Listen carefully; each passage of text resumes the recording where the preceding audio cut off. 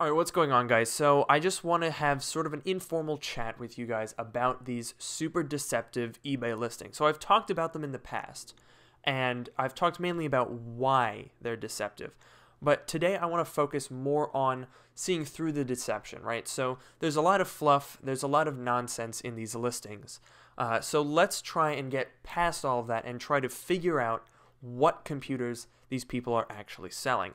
So one of the most popular things to do is sell these older pre-Retina MacBook Pros and try to pass them off as newer machines, as more expensive machines. So I've pulled out about 5 of these listings that we're going to go through and talk about the tricks that these eBay sellers employ to trick you into thinking that these are newer.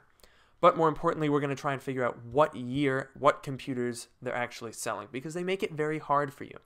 So, jumping in on this listing, you can see, starting from the title, we have MacBook Pro 13 Pre-Retina i5, 8GB of RAM, 1TB SSD HYB. So, the first thing, this SSD HYB is, first of all, very deceptive, because what this actually is a solid-state hybrid drive. And basically what that is a 1TB mechanical hard drive, usually just a 5400 RPM spinning drive. And then it has about 8 or 16 gigabytes of solid state memory that's used to kind of accelerate it. So these are pretty solid drives. I won't lie. They're better than a normal hard drive. They're faster than a normal hard drive, but they're nowhere near SSD. And the reason that I have a problem with the way that they've done this is the correct denotation is SSHD. That tells you that it's a solid state hybrid drive. Putting 1TB SSD and then this makes 1TB SSD show up. So this could fool people into thinking that they're buying something that has a 1TB SSD, which it doesn't. So that's our first piece of information.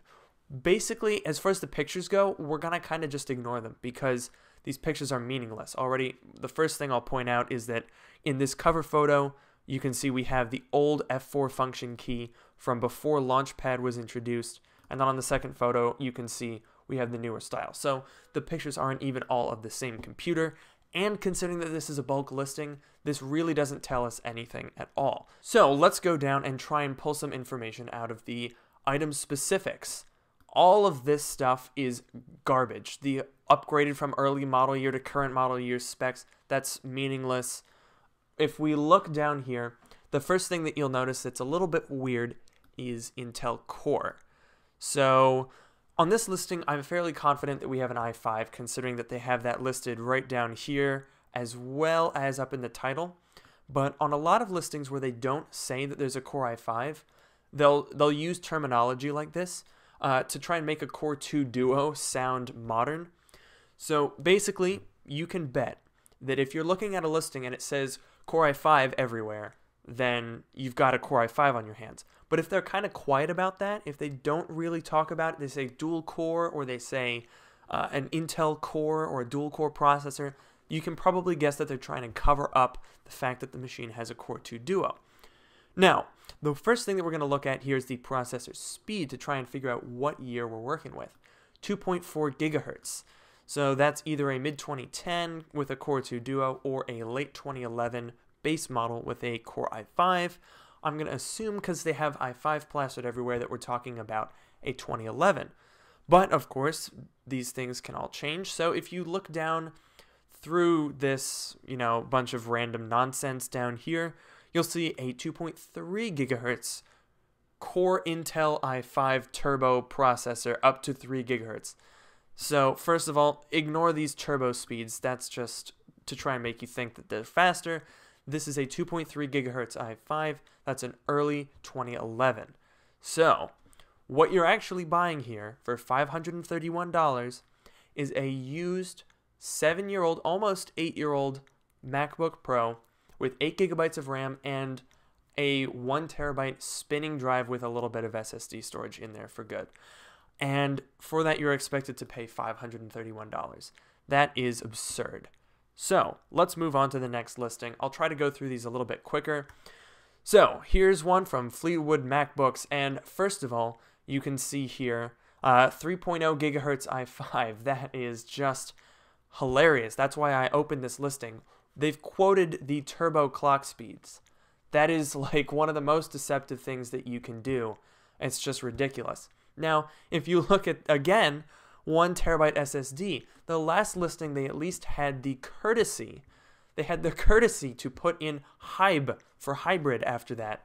But these people just have SSD.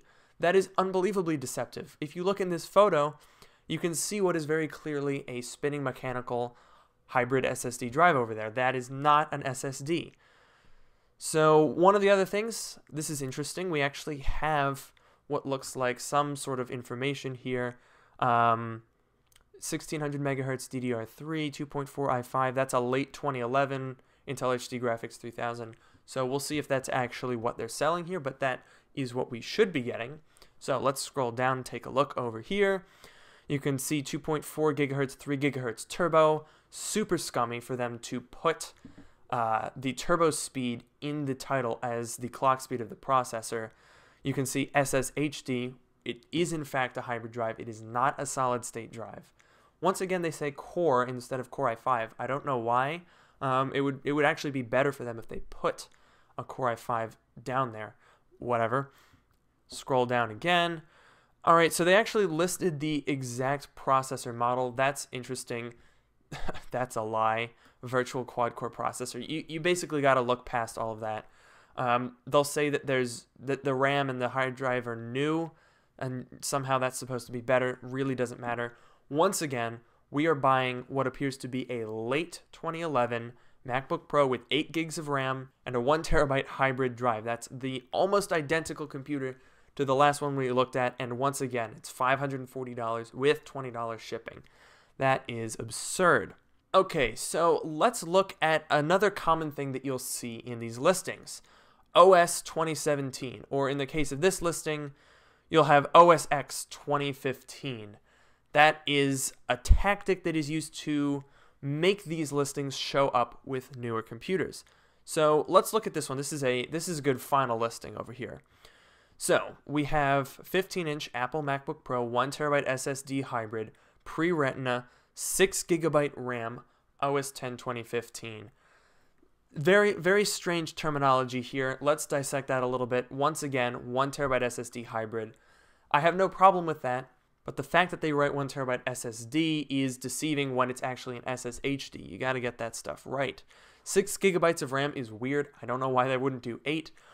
But the big one here is OS X 2015. So basically the reason that sellers will do this is, here, let me look up 2015 MacBook Pro. You'd think I'd get a MacBook Pro from 2015, but look at that. This listing is the first one that comes up. Right below it, we have, all right, so that one is an actual Retina. There's a couple of actual Retinas. Here's one, OS X 2015. This is not from 2015 at all. There's another one. If you go down, you can see, I mean, just looking from the thumbnails, you can see the infrared sensors that tell you that these are pre-Retina MacBook Pros. There's just a ton of these that dominate these search results. And if we actually look at this computer, you can see very clearly that this is nowhere near a 2015 MacBook Pro. So most of the times when you see OS X 2015, they're talking about the version of OS X that it comes with. It makes you think that you're buying a computer from 2015, when in fact you're getting the Mac OS from 2015, which in this case is El Capitan. Usually they'll do that because that's the most recent OS that they can run. So most of these OS X 2015 MacBook Pros are in fact from 2009 or even earlier, because they can only go up to Mac OS El Capitan. So as we can see here, looking through these pictures, really not too much that's going to tell us. These are some pretty awful pictures. I mean, look at, why did they pick this computer with a giant dent in the side? I mean, these are just horrible, horrible pictures. Anyway, let's scroll down here and take a look.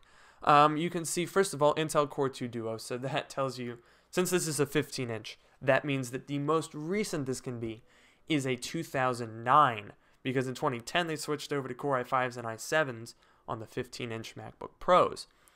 So 2.4 gigahertz Core 2 Duo.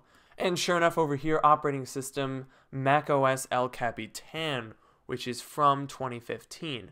That's how they get around that. And again, you can see up in the seller notes, preloaded with OS 10 2015 El Capitan. That's how they justify putting that in the title. And there it is again over here, Mac OS X 2015 El Capitan.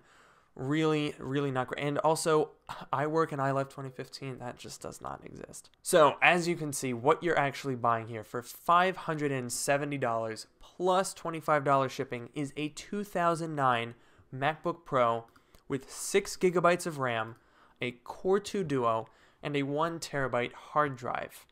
This is why you need to make sure that you are looking very, very carefully at these computers, at these listings, because it's very easy to skim over these and just kind of see, oh, it's a MacBook Pro SSD hybrid, that's good, 2015, boom, add to cart. It's very simple to do that, but you also really need to look through these listings to make sure that you know what you're getting into, because they will almost always tell you the information about the computer. It's required for them to put in these specifications of the computer, you know, just from eBay policies. So it really is important that you go through and you make sure you know what you're buying, and that will help you determine whether or not what you are buying is in fact a scam, a ripoff, or what have you.